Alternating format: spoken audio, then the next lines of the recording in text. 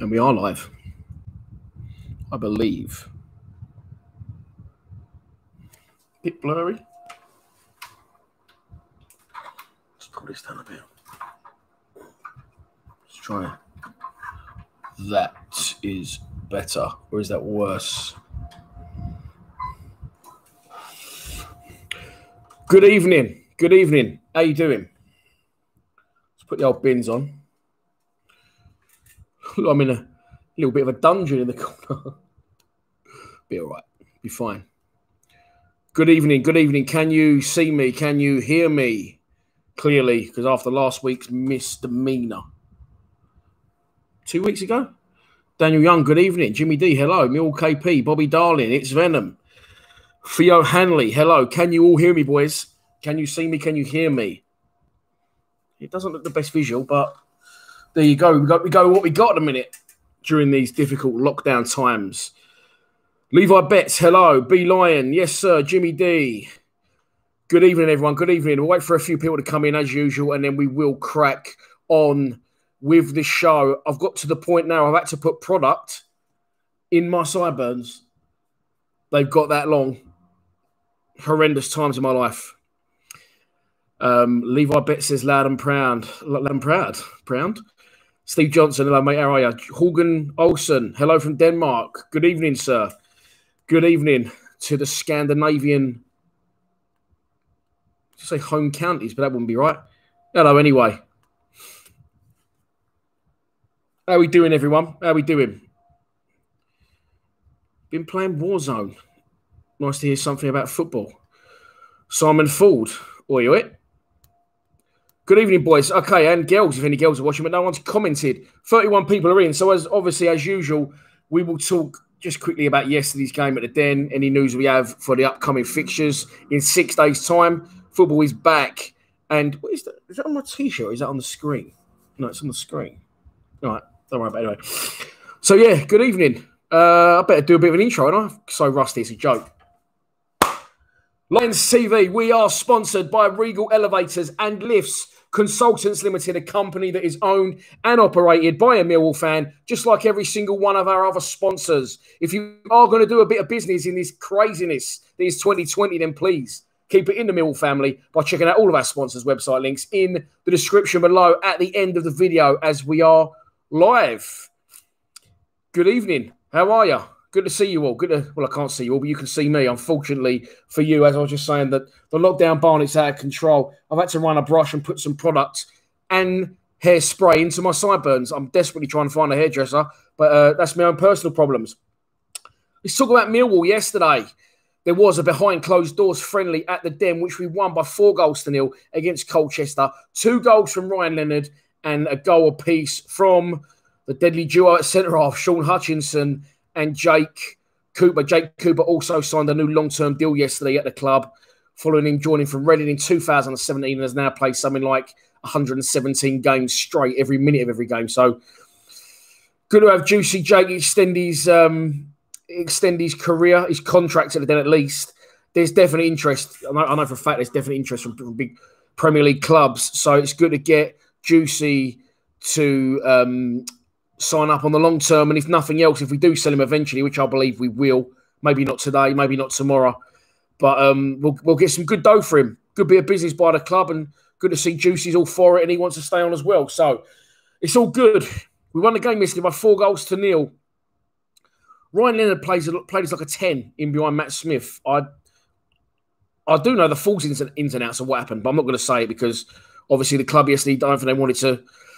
I'm not sure if they wanted to actually say the result yesterday or what. They drip fed us what was going on. So a little bit of a strange one there. But yeah, we did win the game by 4-0. Confidence is high in the camp with the players. I can tell you that much.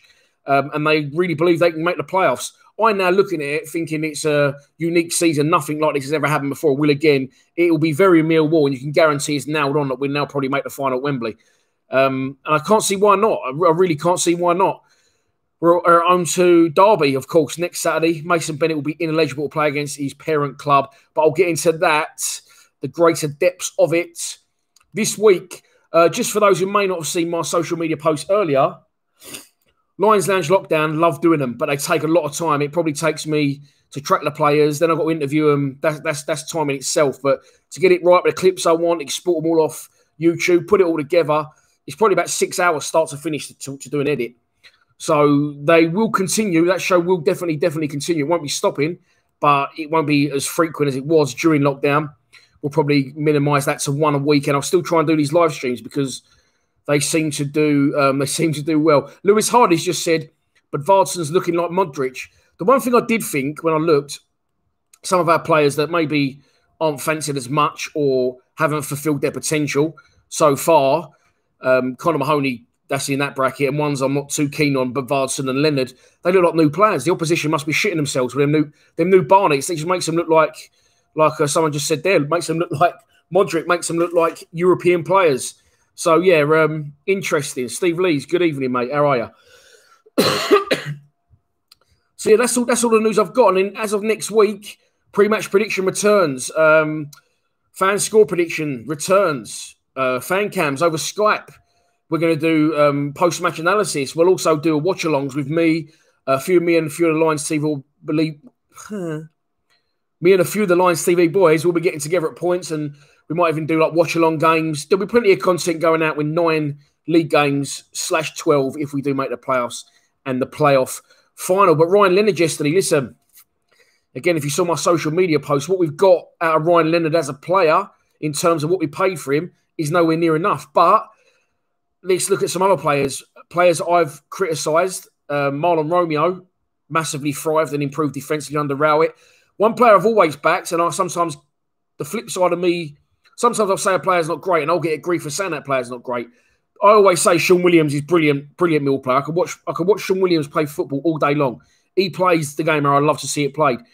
And I sometimes get hate for that. People will say, oh, you and Willow you're sucking each other off. You and Willow doing this, you're doing that. So, no, we're not. But I think on the flip side of that, a lot of Millwall fans now have seen how well he's improved even further in my book. And I can see a lot of Mill fans have seen Williams has improved under Rowett. So let's hope that Leonard does. Leonard should come back now. Leonard came to us and he wasn't great. But it wasn't that bad. In a long throw that we used to use and then we stopped using it, he wasn't short of confidence. Remember, he lobbed Bulkowski, didn't he, for Ipswich? Against Ipswich, at the Den. And he wasn't afraid to shoot. He said it could go up for Lee Gregory when we come back from 2-0 down against Forest. So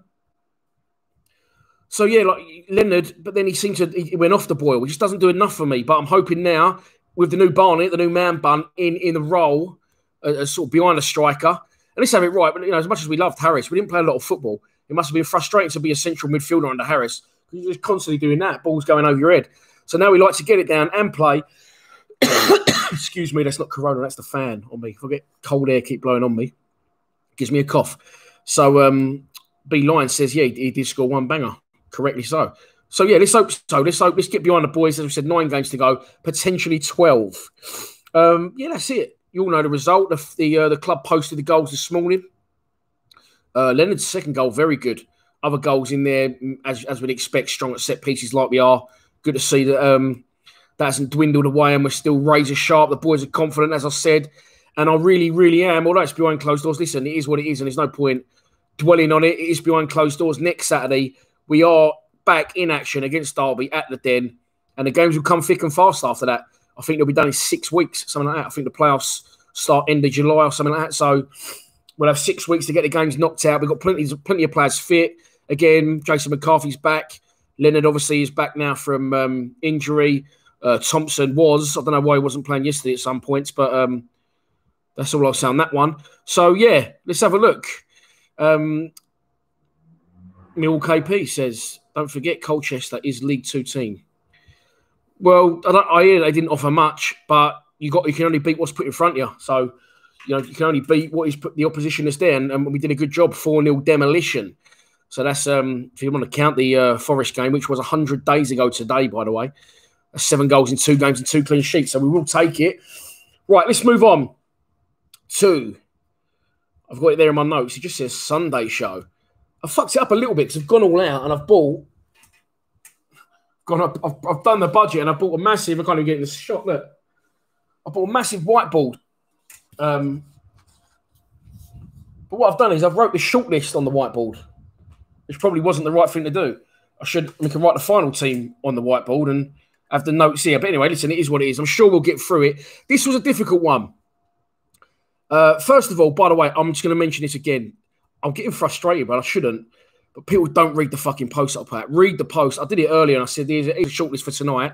Some geezer put, no, what? No Ian Dawes? What's wrong with you? I said, well, no, nothing wrong with me, mate. Ian Dawes is English and it's a read the fucking post. Non-UK 11. People don't read the post. It's fucking like catchphrases. Just say what they see. So some of the stupid comments that people not reading what I'm putting out really frustrates me. And it shouldn't. Another thing, a geezer commented on one of the YouTubes last week and he's like, oh, right, why is it only 1985 to 2020? That's not our problem. It's your problem. I said, well, sorry, pal.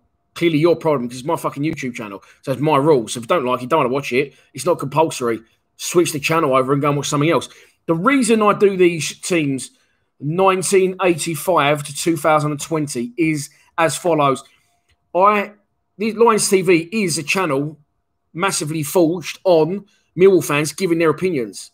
Now, I can't give my opinion on anything pre-1985 because I wasn't fucking born. I remember I was born in 1980. I first went to the den in 84, 85. Remember parts of it. I probably remember from sort of the season we was in the top division onwards, sort of 88, 89, which would have made me 8, 9 years old. If someone said to me, Dan, comment and advise me and produce a show on who won Crufts in 1943, I couldn't do it because I've never watched Crufts in my life. So I feel invested in the show and I feel like I can give you the best show possible and everyone can have the best opportunity and we can get good feedback, good conversations going. I've got to have seen these players play. You know, I know there was other players and I fully respect and I enjoy looking into previous Millwall sides before my existence, but I can't comment on players I have not seen play. It is that simple. So that's the reason I do from 1985 to 220. And some guy was fuming and I just said, well, it's not my problem, mate, because it's my fucking channel. My channel, my rules. So there you go. So today I thought, right, we'll do a non-British 11. Now, this is at the point where I thought to myself, am I thick? Because I did a little bit of research and I sort of knew this, but I didn't know the exact way it was. England, Ireland, start again, see? England, Wales, Scotland, Northern Ireland are in Britain, okay? Republic of Ireland is not part of Great Britain. The Republic of Ireland is part of the UK, but obviously ERA is a Republic of Ireland. So I thought, right, I'll do a non-British 11, which means I can incorporate the Paddies, right? But then when I looked at it, it's going to be a little bit too much players we've already discussed it before. Kenny Cunningham, who we were interviewing on Tuesday, by the way. Robbie Ryan, Alan Dunn, Stephen Reid, Richie Sadlier. There's others. Them ones just came to my head. David Ford. So I thought, respect to the Irish boys, there's so many of them that maybe we could incorporate them and that we could call it Paddy Power, a Millwall Paddy Power 11. There you go. And we could have all them boys in, including current players, Sean Williams. There's a lot of good Irish players that have been at the club. Northern Irish, Joe Dolan, Shane Ferguson. I'm saying Shane Ferguson for you lot, not for me. But so I thought, well, okay, let's not do it Irish. Let's get away from it and really delve a bit further and do a full-blown non-UK 11. So there's no English, no Irish, no Scottish, and no Welsh at all. And then at a later date, maybe next week, we'll do a Millwall Paddy Power 11 or something like that. Might even fire into Paddy Power and get a bit of branding done. Earn some cash. Hashtag pay me. Right, but anyway, that's the rules, okay? 1985 to 2020, and it's a non-UK 11, so anyone that's not within the UK. However, off the top of my head, Tony Warner, the strongest Scouse accent you've ever heard, blatant Englishman, loves England, went to the World Cup with him, but he played for Trinidad, so he's Trinidadian, okay? Another example would be Paul Eiffel, obviously, Barbados. He played for Barbados. So if a player was born in a country that wasn't England, or they represented a country that wasn't England at international level, then they can also be in consideration for this 11. Final one before I start, because it's been nearly 15 minutes and we ain't fucking done anything yet. I struggled with this a bit. So what I've done, as you know, I do 3 players in each position. But what I've done in this instance is there's a couple where I didn't fill up the amount of players we needed. And what I'd do is I thought I'd give you boys the opportunity to throw a player in, and then we can vote from there as well. So let's do it. All time from 1985 to 2020, Millwall non-UK 11. Okay, so we're gonna go 4-4-2 because we always do. I'll just say one more thing. I'm very happy to have chats in the comments. Mark Paris, there's one. Hello, how you doing? But when you vote, when I give you the three names to vote, can you just try to just vote a name? Because I've got to go back through and count them, and it makes it a lot easier just to count them. And then we'll discuss it afterwards, the players that were in there, before we move on to the next position. Fucking, it's supposed to be fun, this, and I'm absolutely barking orders at you all. But I just want it to work well, and it will work well. The last time we put out the worst 11 went very well. That was good. That's funny. Gareth Gardner, hello mate, how you doing? Right. So the goalkeeping, as I said, I took the paddies out, but the goalkeepers was one we sort of been down this route before. Funny enough, the only goalkeeper that had to drop out was David Ford, obviously because he was Irish, and Brian Horn because he was English. So you have three goalkeepers for a best Millwall foreign 11 since 1985 to current day, which is Sunday, the something of something in June. Casey Keller, America. Bart Balkowski, Poland. Tony Warner, Trinidad. Vote. Just give me a name. Just give me a name. And again, people are saying other names in the comments. I've tried to pick the best players. There's been other players, and we can talk about the other players afterwards. But for now, Case, I want to get the best foreign 11, the best foreign. Keller, Bart, or Warner. Vote.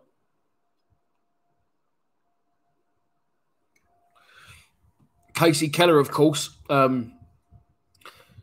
made our all-time 11, which was the first one we did in this series, the first episode. And it's looking like Casey is going to win again. I like to look at these because I like to, obviously, everyone's different ages. And there is no right or wrong answer in this scenario. Tell David Brent. There is no right or wrong answer in this scenario. Then we'll tell you the right scenario afterwards. So three fantastic goalkeepers. Balkowski, current goalkeeper, of course. Casey Keller in the 90s and Tony Warner, late 90s, early noughties. Might have joined in 2000, actually. Warner in 99, it was around that. So, William Hollis said, did Keller play in the Premier League? Yes, he did, for Tottenham and Fulham. So did Tony Warner for Hull and Fulham. Balkowski has not played in the Premier League. But Keller did play in the Premier League, yeah, for Spurs and Fulham after he left Millwall. Right.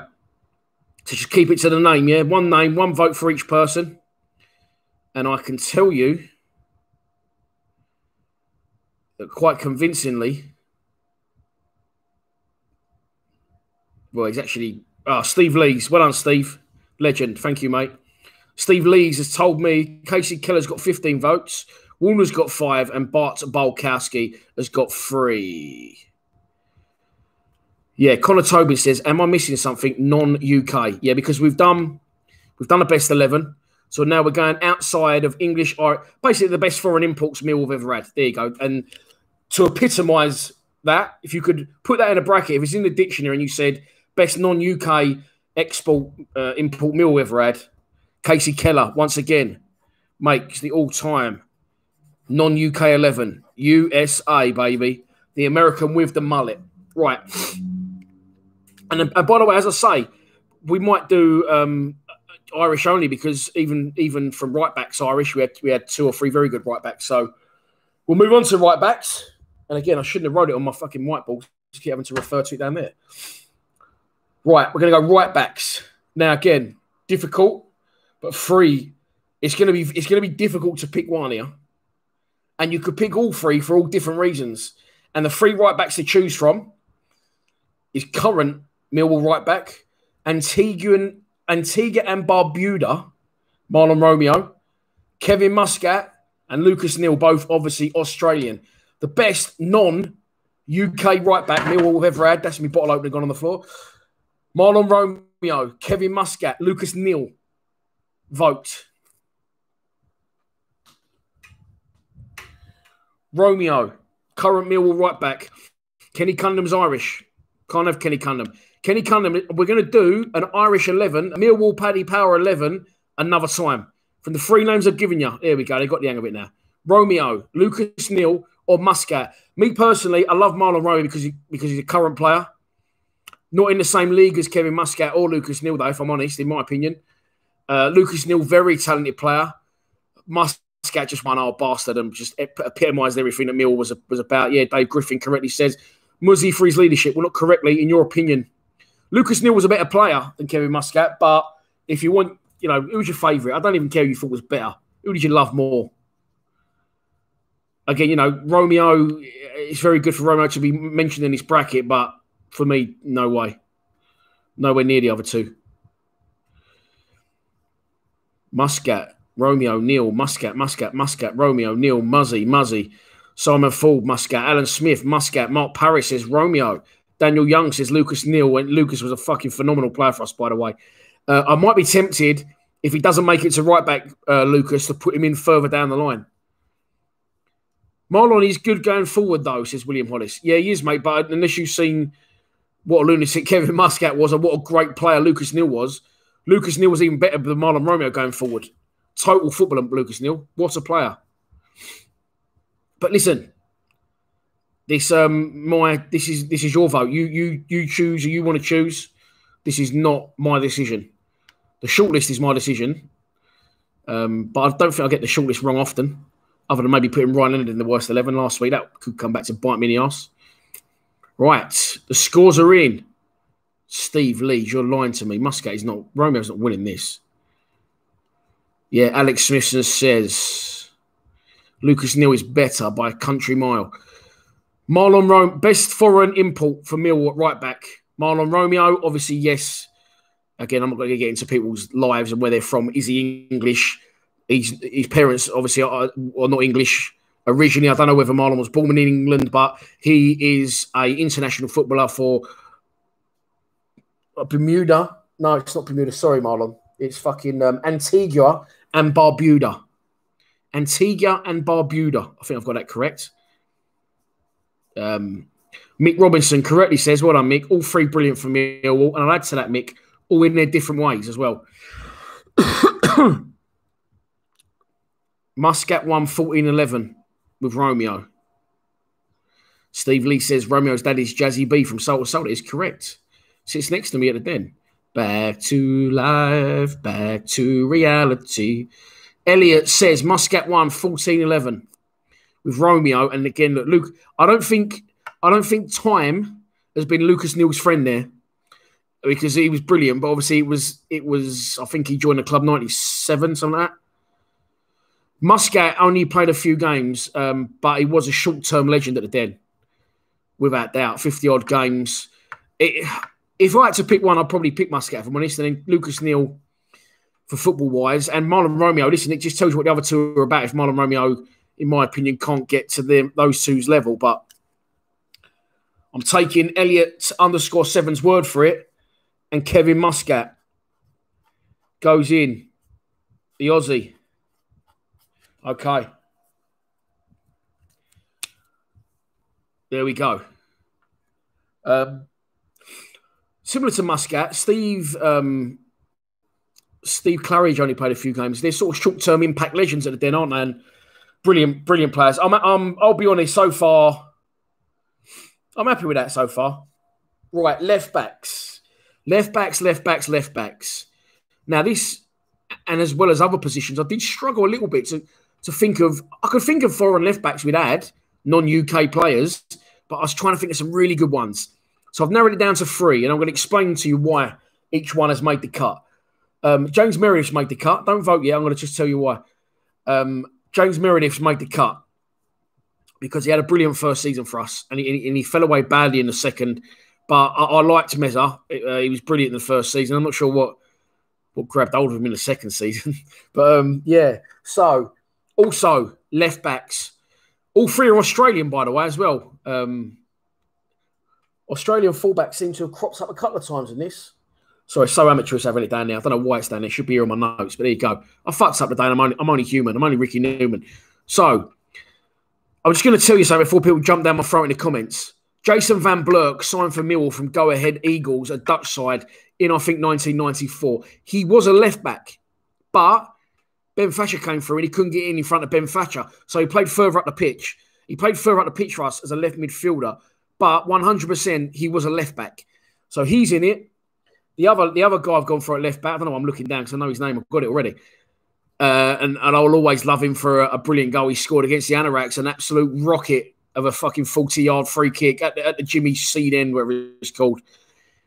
So the 3 players to vote for in Millwall's best ever non-UK left-back. It's a 3-way battle between the Australians, Jason Van Blurk, Shane Lowry, James Meredith. And if I've forgotten someone there, then I apologise. You can pull me up in the comments if someone can think of a better foreign left-back we've had. But Larry was decent, and he's going to win this vote. I would have thought so. Van Blurk, as I said, was signed as a left-back, could play left-back or left midfield, but his actual position was left-back. There's ain't even had a vote yet. It's going very close here between Shane Lowry. It's not so close now, actually. Lowry's pulling away a bit by the look of it. But yeah, Shane Lowry. And could anyone think of a better left back there? Better fucking fire engines. Could anyone think of a better non-UK left back? Because I couldn't. I couldn't think of one. That's the best we've got, in my opinion. Yes, Joseph Sardina says it's hard. Look, as again, I could have incorporated the Irish in this. But I just thought, let's make it a little bit harder and a bit more difficult. Carlos Edwards was a right back. Carlos Edwards was a right back, I'm sure. I also thought of Sean Cummins a right back, but neither of those two were in the same bracket as the 3 I named. So Shane Lowry's won that convincingly, by the way. And again, in my opinion, rightly so. We've got an American with a mullet in goal. We've got a lunatic at right back who's Australian. And we've got a lovely wand at left back. A few votes for Jason Van Blurk. I think Jason Vlurk. We have a bit cold lager and sort myself out. It's actually not so cold. It's been sitting here all now. Jason Van Blurk. I remember fondly from sort of the late 90s FA Cup run, 94, 95. I don't think he was that good. In fact, I think I told this story many times. My old man Stern Lee used to go, he's fucking useless. And Mick McCarthy wrote an article once in his pre-match notes saying Jason Van Blurk likes to put his foot on the ball. Remember, my old man just lost his shit. Like, what sort of winger puts his fucking foot on the ball? You want people to go down the wing and fucking put a cross in, which is true. So, sentiment-wise, I agree Van Blurk should be in there, but he wasn't as good as Lowry. So, we've got our fullbacks. Right, now, I'm going to pick this up just to make it easier. Could I bought a bigger whiteboard, by the way? I said to Minnie Me, we'll have a nice walk up the shops in a minute and get a little whiteboard for tonight. Only giant ones left. Right, okay. So, centre-backs.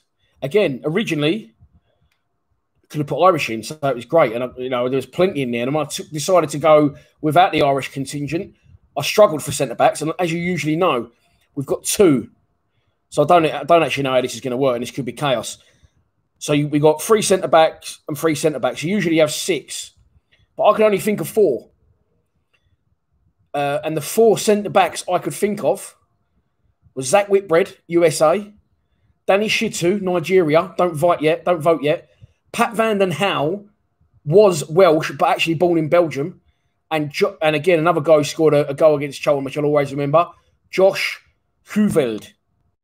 Can anyone else think of another centre-half, non-UK? Because we've only got 4, we really need 6, but we'll go with a 4 if need be. So, can anyone think of any non-UK central defenders that Millwall have had between 1985 and 2020 that we can sort of throw into the mix? Because I couldn't think of any others other than Whitbread, Shitu, Van Den Houw and Huveld. Richard Shaw's Jamaica.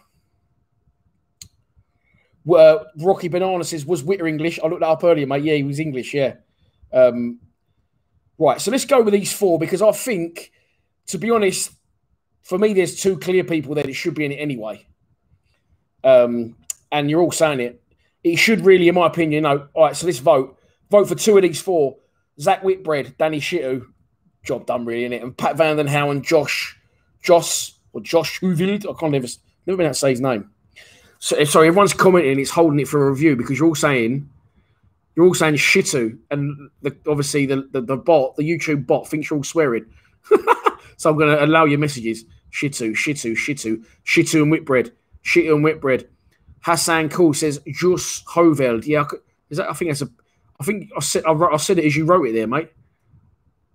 But yeah, it's what we do. Says Harry Lavelle Baker. You're not wrong, H. Shittu. The amount of messages I'm having to accept here on the comments because everyone's saying Shittu, and it's again 2 good players. Zach Whitbread. It's funny. I don't remember him being American. For some reason, I thought he was Australian as well until I looked today. But good player. Went on, didn't he leave us and go to... We got him from Liverpool on a free, I'm sure. And then I think after that, didn't he go on to Norwich? Had a good career at Norwich after that. So, again, letting more comments in. No contest, says Archie C. Oliver Smile, Mark Parrish, Joe Vine, Mill KP, Archie C. Shittu, Danny Young, Whitbread, Foss29, Shittu. Mick Robinson is still wearing my Shittu t-shirt. That's what we do. Norwich, you went to Norwich after, yeah. So there you go. It's unanimous. There you go. There's a bit of an interesting one then. Hassan Cool. I hope I said that right, mate. Apologies if I haven't. Whitbread was a Scouse Yank. Yeah, it was... I thought he was Australian. I remember he wasn't obviously completely English, but we definitely got him from Liverpool on a free. That was another video we might do further down the line. Is best transfers or best money players we got in best free transfers and things like that, or best players we got in for under an X amount, and he could definitely be in that bracket. Hassan Cool said he came from Liverpool, so obviously he had American heritage, shall we say? But he does look a little bit. I think because he looked like a little bit of a surfer dude with like his bleach blonde, bad mullet, Barnett, whatever it was.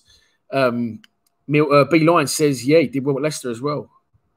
Shitsu and Psycho, Van Den Houw. I'll put Pat in because, again, to be honest, I was struggling for centre halves, but just because of some of the stories you've had from Lions Lounge lately, and that really did make me laugh. So I just put Pat in for the crack, really. Welsh, yes, but born in Belgium. And I didn't know that, but I just thought Pat Van Den Houw. That's a very complex and different name. So I'm going to look that up and see.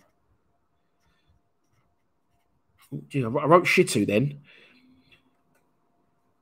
I'm sorry. I wrote Shittu. So we've got a back 4 and a goalkeeper. So what I've done is I wrote the players' names and in brackets I've abbreviated their country. And I've written Shittu's full country because I writ it, and then you can see I've written not meaning anything by it. And I thought, oh, that'll fucking get me in trouble if I do that. So I've obviously written in his country in full.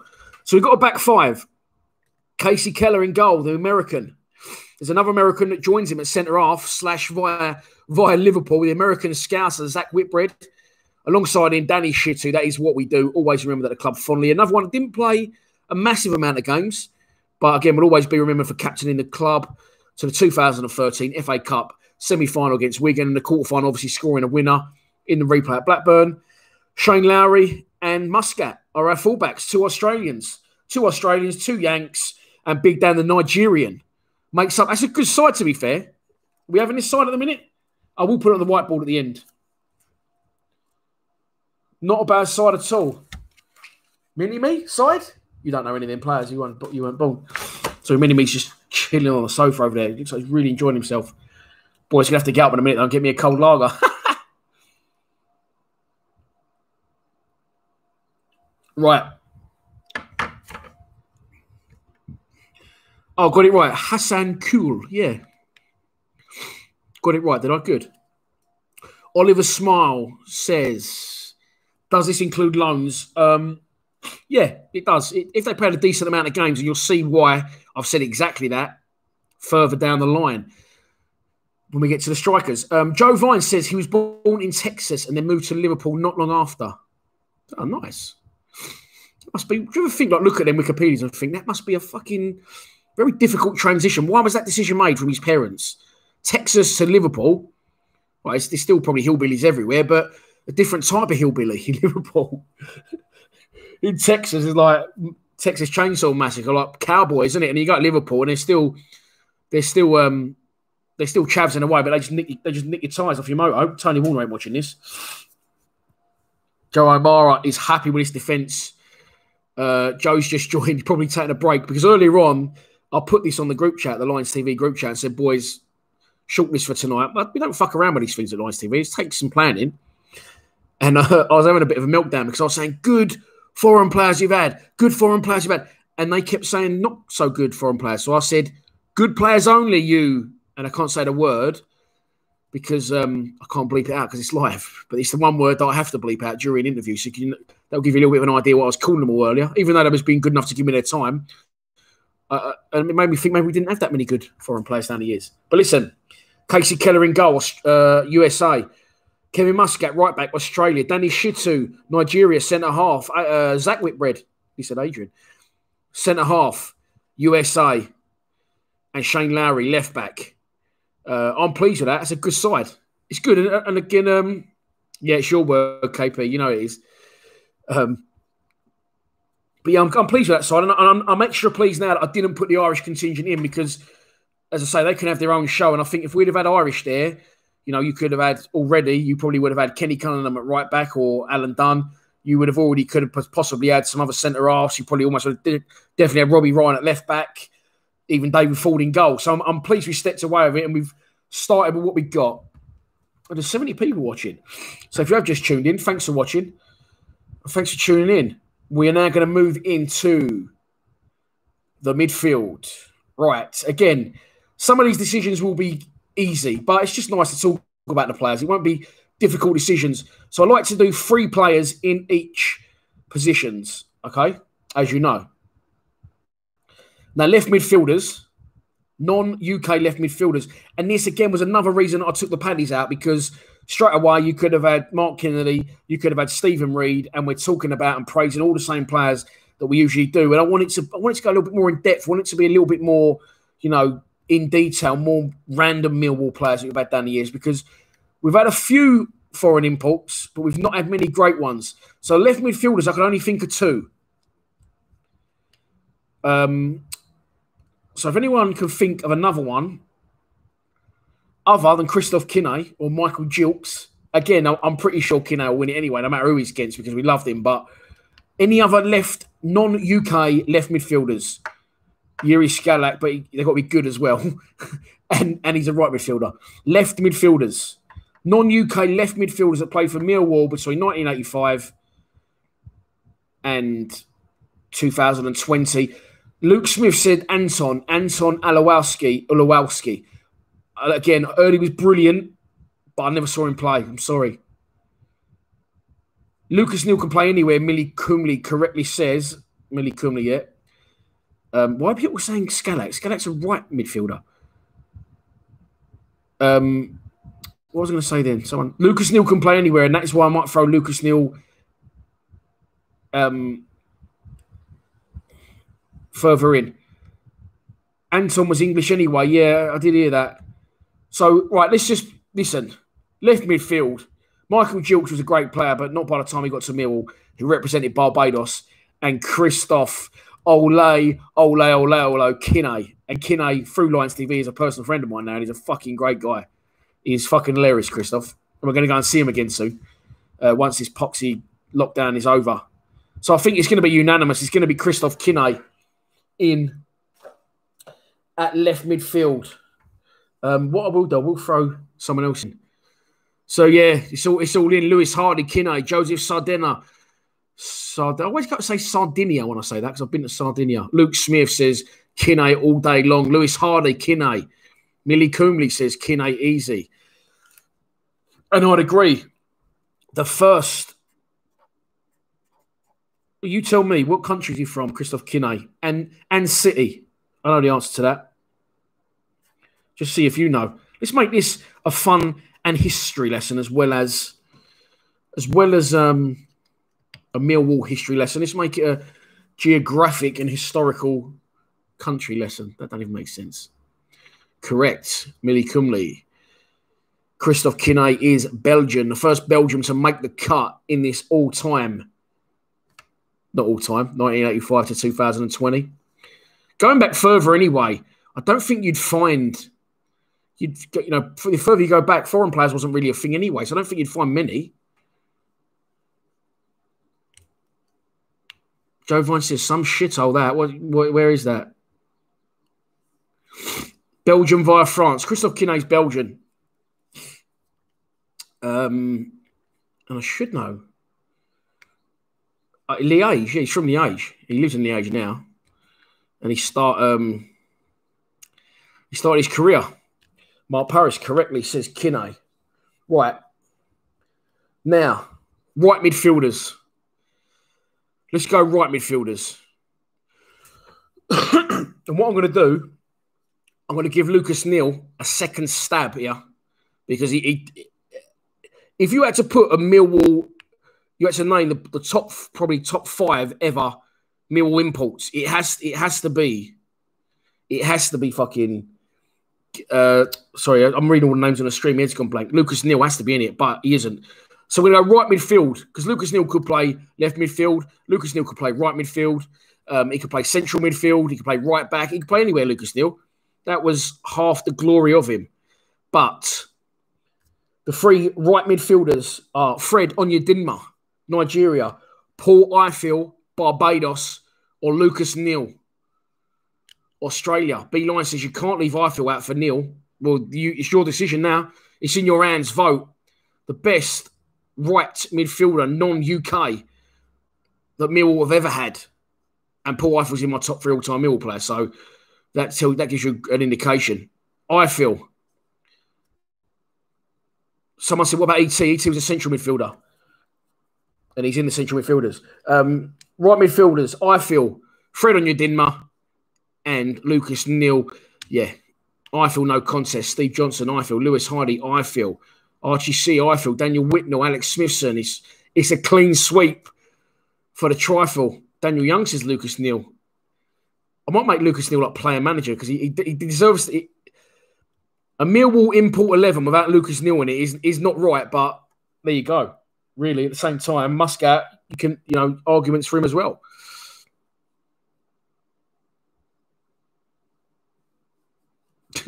Daniel Griffith said you couldn't take your eyes off Ifill. And I was thinking, what, me personally, when I interviewed him, because I was a little bit like, just like gazing at him like I was in love with him because he was my top 3 all-time players.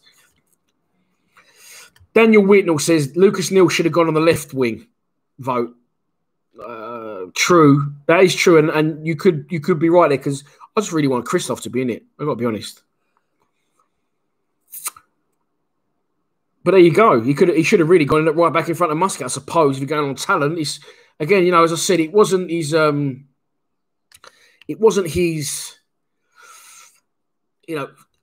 isn't in his hands, it isn't his favour here because he's the furthest back out of those players.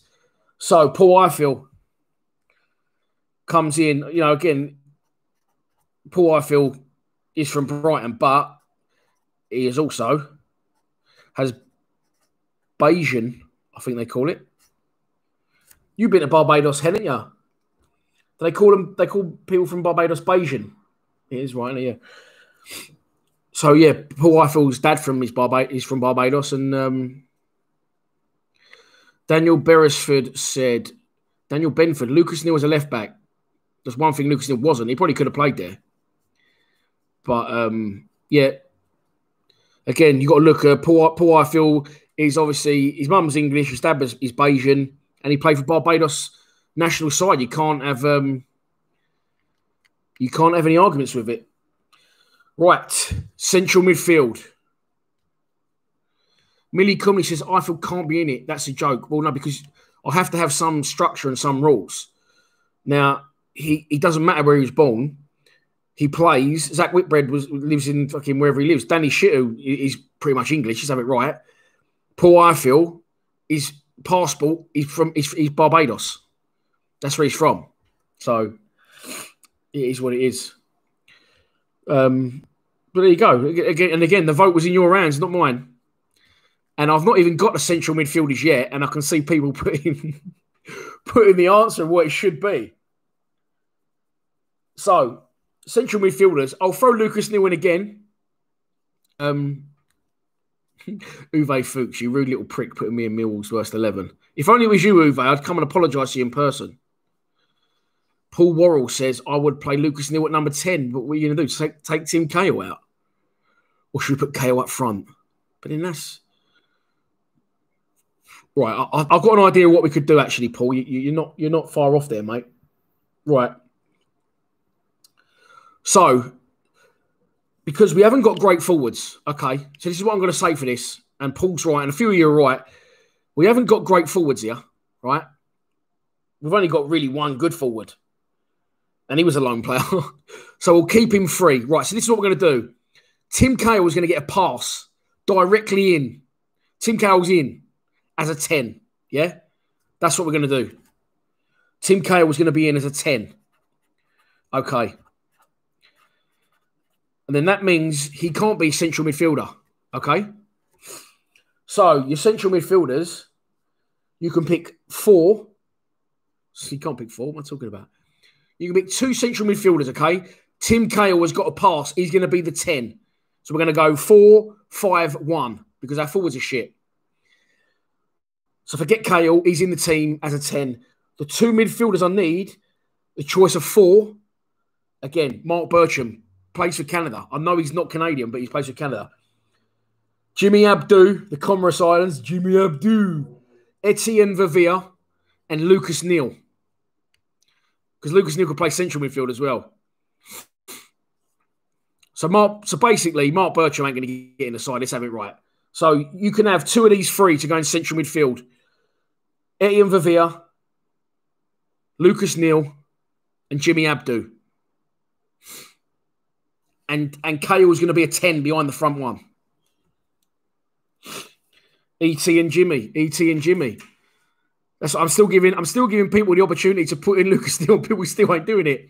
Jimmy and Lucas. Paul Delafina says Lucas was quality, Dan. I agree. E.T. and Lucas Neal. Daniel Young's left out fucking Jimmy Abdu. Abdu and E.T. That would be an interesting combo. E.T. and Jimmy. Lucas Neal and Jimmy, says Paul Wassell.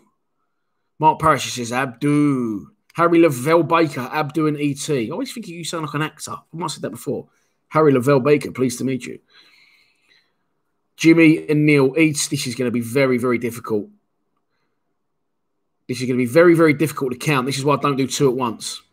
Right. Jimmy Abdu's in. I'll tell you what, by the way. This is a fucking good side. And he's from the Comoros Islands. Right. So let me show you what we got so far.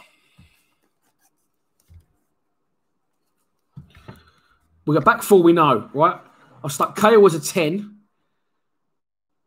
Abdu's in. So this midfield place, right, stop voting for a second because Lucas Neal could sit as a central midfielder. Oh, listen, I don't care if Lucas Neal gets in the side or not, okay? But people are saying to me, it's bollocks, he's got to be in. But you've had 2 opportunities so far to vote him in and you haven't. So we're going to say, who would you want to have? Etienne Verveer or Lucas Neal to play alongside Jimmy Abdu? Verveer or Lucas Neal? Vote. George Saville is Millie Coomley saying Bircham in the middle over Lucas Neal. Are you mad, bruv? E.T. or Lucas Neal, I've narrowed it down to. I mean, listen, again, I loved it. I loved E.T., but he's not on the he's not in the same bracket as fucking Lucas Neal was, is that right? Alex Smithson says E.T. went to Aberdeen. Lucas Neal played in the Premier League. Yes, don't forget he played for West Ham as well. Someone else just said that. Joe Vine, yeah. Lucas Neal or Etienne Verveer to play as the holding midfield player. If you put, well, it wouldn't be holding because Jimmy have to be holding, but KU and E.T. in midfield for us, that'd be interesting.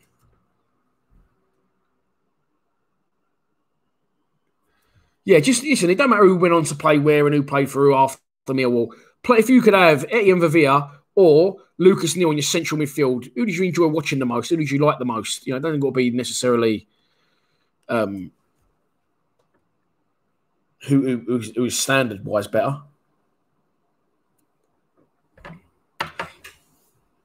Why do I not remember this Fabini? Everyone's saying Fabini. Who the fuck is? I don't even remember him. Oh, it's so close on the vote. Is anyone counting by any chance? Steve Lees might be counting for me. Kieran was counting for me last seven. Kieran 1987, I think his name was.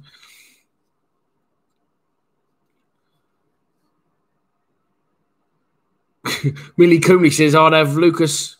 I appreciate your comments. I don't understand what people are saying. It must be frustrating because it's frustrating for me because it's not in my control. And there's things I'd change in here, but it's not my decision.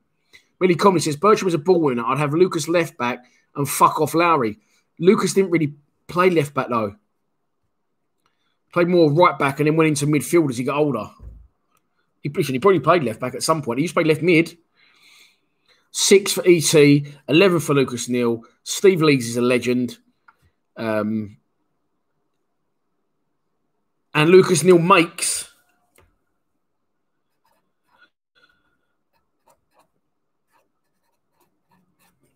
the team. Tim Cahill's in, as we said. Lucas Neal didn't start as a left back for us. He's right back. He's right-footed. Good with his left foot, but he's right-footed. Lucas Neal's in. Okay. Right. Lucas Neal is in. Now, forwards. It's going to be a whole new punt up we're just about to have. Because forwards was a difficult one. So just while I'm rubbing out everything I wrote on the whiteboard, you lot just tell me. Yeah, Elliot's got it already. You just tell me some good non-English strikers we've had.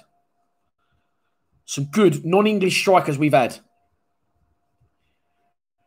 Well, you all thought the only one I could really think of that was any good by the look of it. Dave, again, I'll get onto this one as well, by the way. Barry Howes. Sorry, I'm just rubbing out all this on the whiteboard. Barry Howes. I see someone said it on the video we did last week, and someone said it today to me in the Lions TV WhatsApp group that Barry Howes was shit. I must have been watching something else because I thought Barry Howes was very good for us. I remember a brilliant day out I had with a few of my mates. We went Derby away over Christmas one year. Drove up there, like roads were quiet. Stopped at M&S, got a crayfish and rocket sandwich, and Barry Howes scored an hat-trick at what was then Pride Park. We didn't get many away wins at that point, and we didn't definitely score many goals. So, for me, I thought Barry Howes was very good for us. Scored against West Ham, didn't he? Put us one up against the Hammers at fucking Upton Park. But again, listen, and you're all right here. Stefan Meyerhofer, Bob Peters, Darius Henderson's decent. I think he's English though. John Kerr. These are all Ricardo Fuller. Yeah, people are laughing as they're saying them. Stefan Meyerhofer. A fucking lot of foreign forwards, but they're all fucking useless. So in my shortlist, John Fashion, who was, I didn't see him play, but English. Alex Smithson, Dicchio. I did check that because Big Danny Deitch, as like myself, got Italian heritage. So I got it down to a shortlist of 5. Danny Dicchio is actually English. Although he is, he's got Italian family, he's actually English. Because he was going to make the shortlist. Because again, my shortlist was, and by the way, the first one was a good player for Millwall, but doesn't really deserve to be making an all-time 11, I think, because he didn't score enough goals and he played for the club towards the end of his career. And that was Dave Mitchell, obviously Australian. Barry Howes, Jamaica. Darren Byfield, Jamaica. John Kerr, USA. I mean, again, on the flip side of me saying that Howes was good for us and Kerr wasn't, a lot of people think Kerr was good for us and I didn't. So, and the other one, for me, the most obvious one, and again, I'm not deciding the vote, it's your show, so you choose, but Chris Wood was by a fucking country mile the best we ever had. And he was New Zealand, and yes, he fucked us off and joined someone else, can't remember who it was. We got him on loan from Leicester, I think, didn't we? Unbelievable. He scored 2 goals one night at Brighton. I was in the Brighton end that night, actually. They threatened to throw us out because we cheered when he scored his first goal, and then they went, don't do that again, mate, we'll have to throw you out. And then we sort of jumped up. We couldn't. The second one was so good, we just jumped up. We couldn't help it. So Chris Woods, lone player for Millwall, scored a lot of goals from New Zealand, wasn't at the club that long, fucked the club off to sign for someone else, offered him more money. But surely he's got to be in it, isn't he? You just tell me who's the best. Who was the best? Mark Kim Grant. Kim Grant came from Charlton, didn't he? Kim Grant actually scored for Charlton against Millwall the last time they beat us at the Old Den in 1995, I think it was. And it's snowing that day. I know a lot for someone who's only been going Millwall a year, don't I? Wood is from New Zealand. Right. Darren Huckabee's English. Came from Lincoln. Joined Newcastle. Got loaned out to Millwall. Again, exactly the same situation as Chris Wood. Done well for us. Someone else fucking bought him. Sorry, Wood was loaned from West Brom and signed to Leicester. I knew it was something along those lines. Dave Mitchell, Mick Robinson said he still likes Dave Mitchell. And I agree. Carlos Fandingo. Definitely Chris Wood. I mean, look, he's still playing now in the Prem, and he was a fantastic player. So, let's put it where it should have been in the first. I can move the microphone. Can you still hear me? Hopefully. Right. So, let's go through our team. As selected by you lovely lot from a shortlist supplied by me. In goal, Casey Keller from the fucking good old nutty turnout US of A. Apologies to any American fans watching. At left back, Shane Lowry scored a wonder free kick for Millwall. Had a peach of a left peg, almost as good as mine, against Charlton in a 2-0 win, 2013-ish. Someone know this year for that? Centre half next to him. Centre half. There you go. We're always learning, and I've learned something tonight. Zach Whitbread, the Texan from the Scouse Texan. USA, born in Texas, moved to Liverpool, came through the ranks at Liverpool. Millwall signed him on a free transfer, I believe after he played against us in a friendly. Millwall KP said 214. Yeah, I knew it was around that time, mate. And good business for the club. Got him from Liverpool on a free, ended up selling him to Norwich. He went on to have a good career. Next to him, a player that will always be remembered in Millwall. You know, he wasn't the greatest when he came to us. He's towards the end of his career, but he just epitomised it. He just got it, didn't he? He just got it here. And that is Big Danny Shitu, who is Nigerian. And at right back, another player that will be remembered fondly for his tenaciousness and his Millwallness more than anything. A brilliant right back as well, by the way, and was very thick as thieves with Dennis Wise. And that was Kevin Muscat. We're moving to the midfield. I'm over the moon he's got in there. He didn't have a lot of competition. It is the Belgian wing wizard. My mate Christophe Kinney. What a guy he is, by the way. Central midfield. He got there in the end. He did deserve to be there. He was very versatile for Millwall. Could have played anywhere. And he's got into the team at central midfield. Again, came through the youth system, went on to play for Blackburn and unfortunately West Ham. Good career in the Premier League. Now, allegedly, it's alleged, he's gone off the radar. I can't find him. He's gone bankrupt, apparently, Lucas Neal. So, better footballer than he was a businessman, let's put it that way. Next to him, the first player you probably think of when I say I was going to do this video tonight, the best non-UK Millwall player. The most famous, the one you think of first. The one you think of first is surely the one I thought of first, and that is Mr. Nab Jim Abdu from the Comoros Islands. I can't write the whole islands in because it's too much space on my new whiteboard.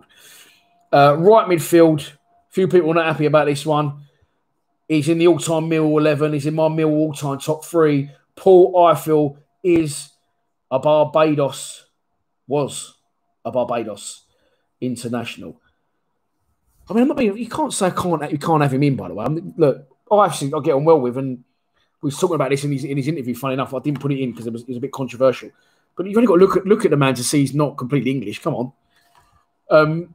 Right, in a 10, I'll tell you what, we didn't mention him. He just got a gimme and got straight in the team. But there's only so much you can say about him, by the way. Tim Cahill. Possibly the greatest fucking discovery ever by us. Come to the club, come over from Australia. I think his nan and granddad were Millwall fans or something like that. Stayed with his nan, went to the club, came out of a trial. And the only disappointing thing, two disappointing things about Cahill was, one, we got ripped off selling him to Everton, and two, he didn't score when he came back, which would have been brilliant. It was great to have him back. but went on to play for Everton. You know, he's a little bit of just a fucking worldwide ambassador now, and he's just into everything on social media and Sky. He's just like the complete perfect man, or so his Instagram would have you believe. I'm not saying anything to the contrary. I don't know him personally, but he just seems like the perfect man, Kale, doesn't he? And it all started for Timmy at Millwall. And up front, as a lone striker, the last man to make the team, from New Zealand, by the way, Chris Wood, plays up front by himself with Tim Cahill sitting in lovely behind him. And I've got to tell you, people piping up about Brian King was the best keeper we ever had. Don't rise to it. Don't rise to it. What, by the way, I will do is I will do our best all-time 11 mil team, no matter what year, and I'm going to fucking delve back into the archives and pull out people like Jack Cock, who you've never heard of, tell how many goals he scored. We can't remember any of these players, so it won't be any fun, but I'm going to fucking do it, and we'll all be sitting there and bored for 2 hours.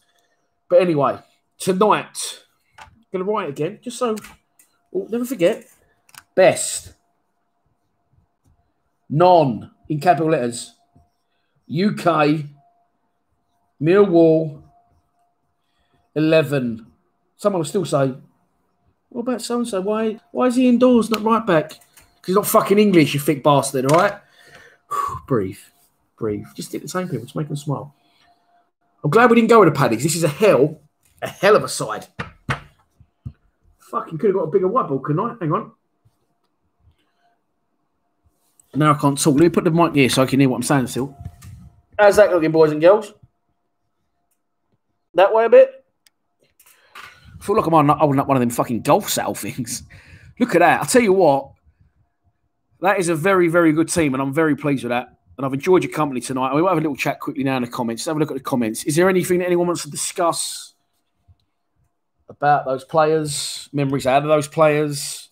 Hey guys, I should have just showed you that version. That might have been easier. I could have stayed on fucking shot my own show, couldn't I? It's a good team, though, isn't it? Yeah, people are saying it's a good side. What do you reckon that side? All right, see that team there? What do you reckon they're doing there in the champion? Could that team there, with every player there at their best, that team could, I'm going to say it, that could compete in the Premier League. Jimmy Abdou is French, but he was from the Comoros Islands. He's not English, just put it that way. Here's a good team. Christopher Sipowutski. Wow. Pulled out of the bag first time. That's what 4 Stellas will do for you. Derby prediction. That'll be out on Thursday, mate, on the channel. Normal service resumed next week. Casey Keller in goal. Muscat right back. Lowry left back. Danny Shitu and Zach Whitbread centre halves. Paul Ifield, Jimmy Abdou, Lucas Neal and Christoph Kinney across the midfield with Tim Cahill just behind Wood. It is a fucking strong team, that. And again, I'm glad we didn't put the Irish in because, again, as I said a million times, we can do it in a separate show. But that's really helped expand our bracket there, hasn't it, by not putting the Irish in? And it's given us a very good side. People are asking for subs. I've wiped all the fucking shortlist off the board now. But and a manager. Okay. Joe, people just people asking about me doing other shows here, by the way. So we've done so far a Millwall Best 11, 1985 to 2020. We've done a Millwall Worst 11, 1985 to 2020. And now this is the third in that series. Best UK, non-UK 11. So if you haven't seen any of them ones before, have a look. Joseph Sardena says, we need subs, and they've held that for review. And a manager. Okay, so let's talk. I'll tell you what, who do you want on the bench? It's your bench. It's your show.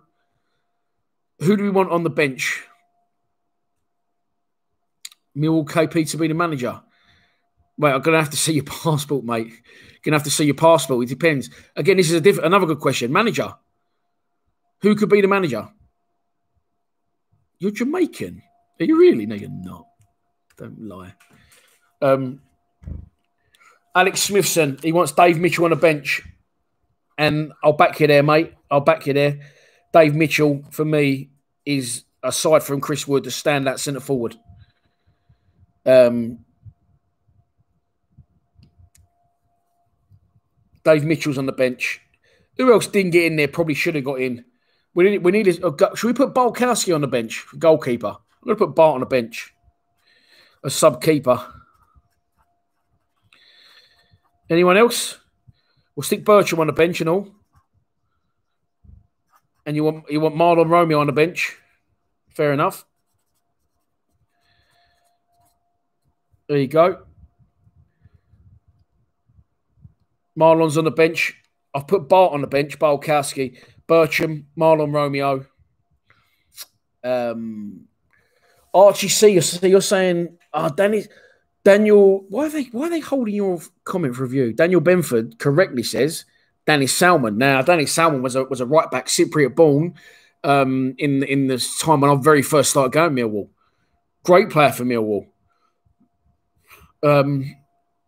But for some reason, when I've done these two shows, he seems to have escaped my memory. I was very young when Dennis Salmon was playing for Millwall. But listen, no doubt to be respected, a great Millwall player. We'll put Dennis Salmon on the bench. We've got two right backs, but as we know, and we love him for, Marlon Romeo likes to bomb on. Sorry, not bang on. People saying Fred. I don't think Fred would. Yeah, no, Fred not for me really. I put salmon, like as in the fish, instead of salmon. There you go. I've corrected myself. Right. Our subs are Dave Mitchell, Bart Balkowski, Mark Bertram, Marlon Romeo, and Dennis Salmon. I am now challenging you. Again, people were saying about the Russians there. The Russians were shit. I know they weren't for us. They were for us, supposedly not at other points in their career, but this is a best players 11 non-English. Non-UK. I might do a worst. We could do a worst. We'll be all fucking night if we did a worst. That'd be a 3-hour live stream instead of an hour and 10 minutes. So come on, you've all called for a manager, and now I'm calling on you to find me a manager. A non-English or UK, a foreign Millwall manager. I don't think we've ever had one. Millwall KP looks like a manager.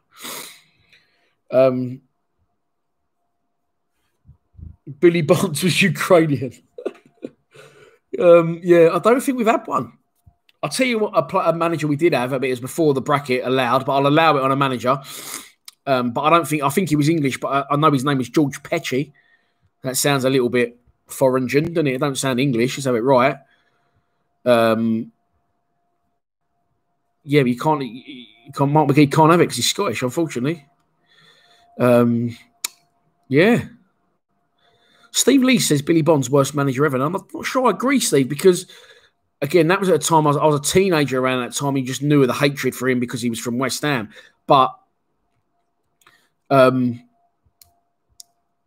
players I spoke to in the Lions lounges from that era liked him, thought he was a great manager. Just that West Ham thing hanging over him. Yeah, people are saying they want to pick a manager. But, you know, we haven't got a foreign manager, so it's difficult.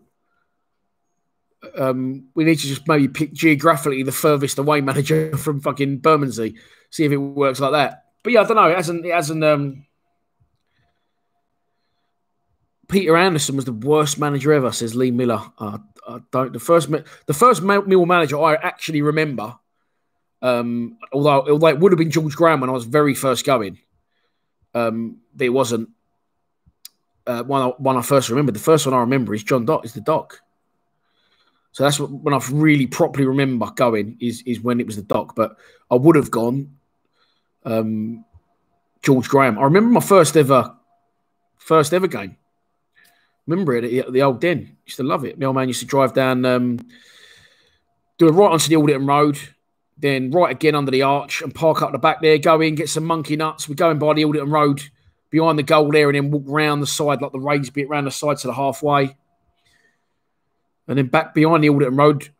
We walked to the halfway for the first half, but as far to the cold blow as we could get before you got cut off by the like the family bit where the seats went in a couple of years later. Steve Lomassey was German. But listen, this is a good team. This is a good team. I don't think this team deserves to be managed by a bad manager. I'm looking at the team thinking who managed the most players in this team. That's what I was thinking. Keller was managed by Mick McCarthy. Muscat was managed by Dennis Wise. Danny Shittu would have been managed by Kenny Jackett. Whitbread would have been Jackett. Larry would have been Jackett. Paul Ifill would have been Mark McGee, and then shortly Dennis Wise. Abdu would have been Jackett. Lucas Neal McGee. Before that, Rhino McCleary. Kinney McGee. Cahill McGee. Chris Wood. Jackett. I think we're going to give it to King Kenny. Not King KP. We're going to give it to Kenny Jackett, the manager, based on the thought process of he managed most of the players in that team. And I'm telling you what, I love Kenny Jackett as Millwall manager. He did run his course with Kenny, and towards the end, I felt he bought a few players and left us a few players on contracts that weren't very good. But yes, Kenny Jackett, someone said Kenny is English. Yes, Kenny Jackett is English. But we can't find, because Millwall have never had a foreign manager. Lewis Hardy correctly said you should have had John Berylson because he's the owner. But I think that team, Keller in goal, Muscat right back, Larry left back, Danny Shittu and Zach Whitbread central mid defence, Jimmy Abdu and Lucas Neal central midfield, with Kinney on the left, Ifill on the right, and Tim Cahill behind Wood, with Dave Mitchell, and they said Billy Mitchell there, Dave Mitchell, Bart Bolkowski, Mark Bircham, Marlon Romeo, and Dennis Salmon on the bench. I think we make the manager, Kenny Jackett, on the basis of he managed the most of those players. And we haven't got a foreign one. There you go. Grassroots Football TV says Kenny sold all the youth prospects and stumbled through the loan market. It's a good point. And people do seem to forget that Neil Harris was the one that brought back the academy.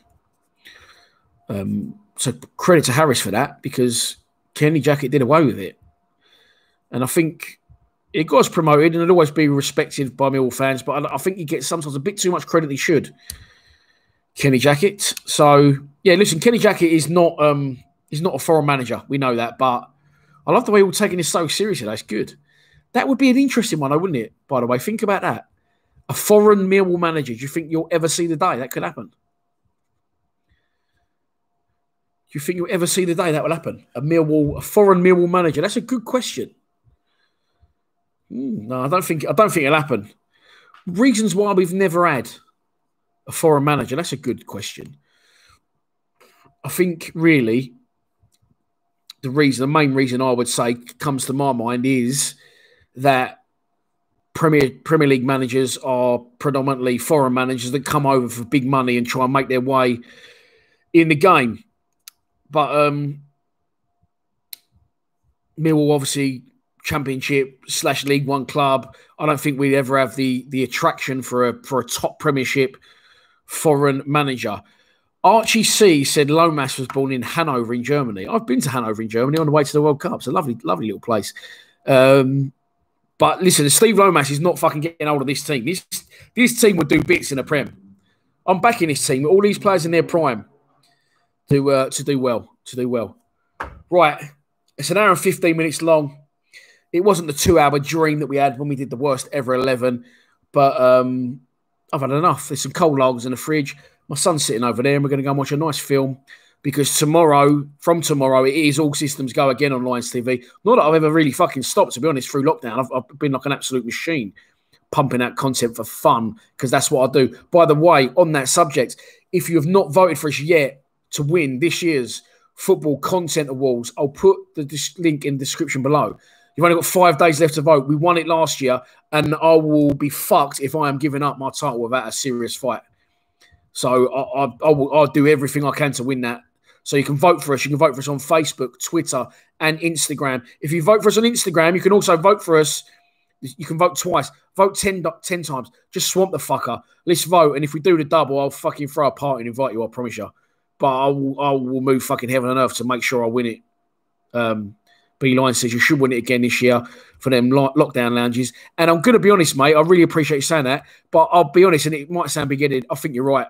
Because I've never been good at much in my life. But I'm good at this, and no one fucking works harder than I do. So please, vote for me because I deserve to win this. And I will do everything in my power to make sure that happens. So, Steve Lee says, Dan, thanks again for the Malcolm Allen interview. I was devastated because in the middle of me saying I'm good at what I do and asking you to vote for me in the fucking Football Content Awards, I lost the file to Malcolm Allen. I had the file. I interview all the ex-players on Skype. I don't use fucking Zoom. I don't trust it. With Skype, it saves very easily. It's there. And with Skype, you're always on a two-shot as well. And I think it's good to see both people so you can play off the reactions. John Goodman said, I've only got Zoom. And Malcolm Allen said, I've only got Zoom. So obviously you've got to accommodate these people. And I'm not saying it's their fault. But I did it with John Goodman. File saved. Put the video out. But it cuts between the two people. And I just don't like it as much. Just the format of it. Malcolm Allen was brilliant. Did it. Saved on my computer. I put clips out that night of him singing Millwall songs in Welsh. Out of his Millwall memories. I woke up the next day and the fucking file's gone, vanished. Wasn't anywhere to be seen on my computer.